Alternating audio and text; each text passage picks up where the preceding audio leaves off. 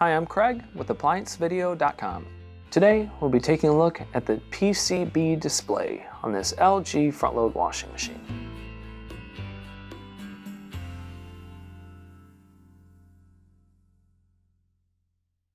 Stop. Before beginning any repair, always be sure to disconnect the power to the appliance.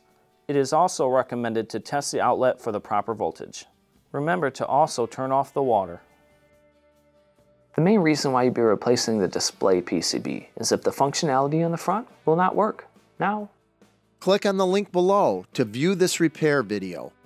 ApplianceVideo.com guides you step by step, giving you the confidence to avoid recalls and callbacks, also saving time on repairs. Whether you're up against an uncommon repair or the latest appliance on the market, our videos have been created with you in mind. Our growing library of videos have been produced using our factory-certified technicians who have extensive infield experience over the past 30 years.